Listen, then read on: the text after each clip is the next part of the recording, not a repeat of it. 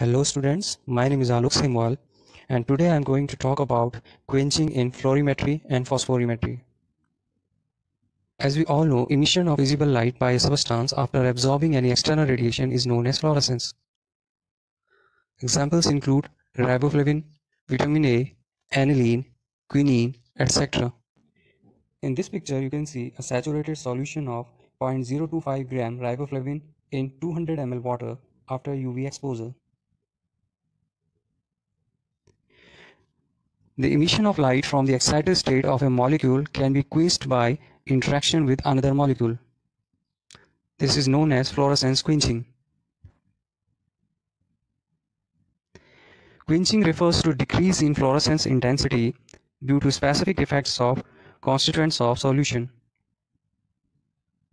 This may occur due to various factors like pH, concentration, temperature, viscosity, presence of oxygen, heavy metals, or specific chemical substances. Quinine is a fluorescent substance. In this picture, you can see quenching of quinine fluorescence in presence of chloride ions. Right test tube contains original quinine solution, while the left test tube contains quenched quinine solution. Quenching in anthracene occurs due to the presence of thiocyanate. In quinine, due to the presence of chloride. Tryptophan in the presence of iodide. Tyrosine in presence of disulfide. And naphthalene in presence of nitric oxide. So these are quenching agents and these are fluorescent substances. Next is types of quenching. There are 4 types of quenching. First one, self-quenching.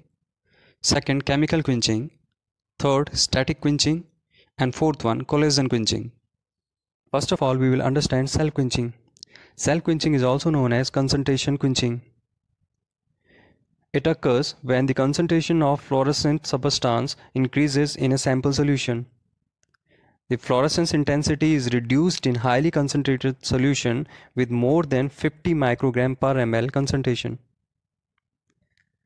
Here in this picture you can see calibration curves for low concentration solution as well as high concentration solution.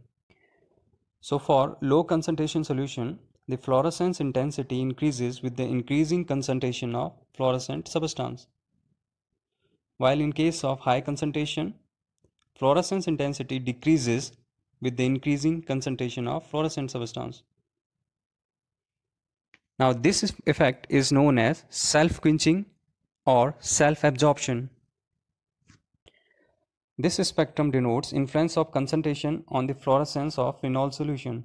In this case, the fluorescence intensity increases with the increase in concentration till 150 microgram per ml concentration.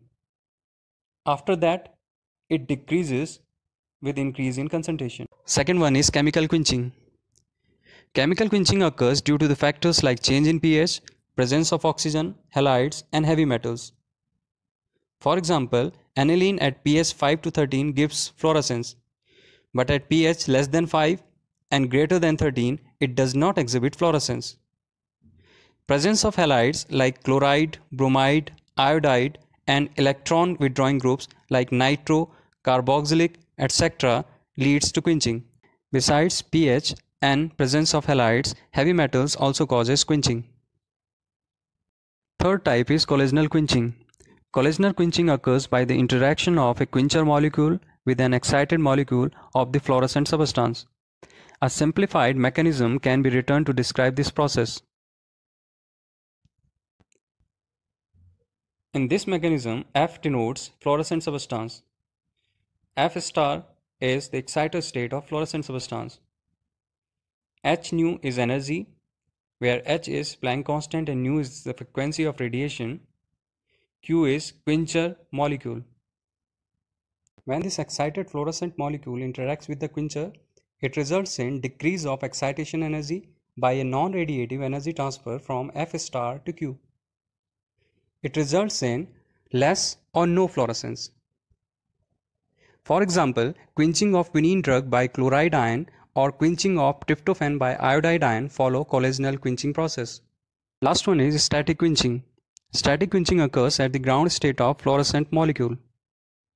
This occurs due to complex formation. Static quenching can be simplified by following mechanism. Here a complex formation occurs between the fluorescent molecule at the ground state and the quencher molecule through a strong coupling. When the radiation is incident upon this complex, it results in energy transfer from the fluorescent molecule to quencher, which results in excitation of the quencher. Caffeine and related xanthines and purines reduce intensity of riboflavin by static mechanism. Quenching that occurs due to oxygen also follows this mechanism. So the conclusion is quenching is an undesirable effect, and the possibility of encountering this type of interference should always be evaluated in developing a fluorimetric assay. Thank you.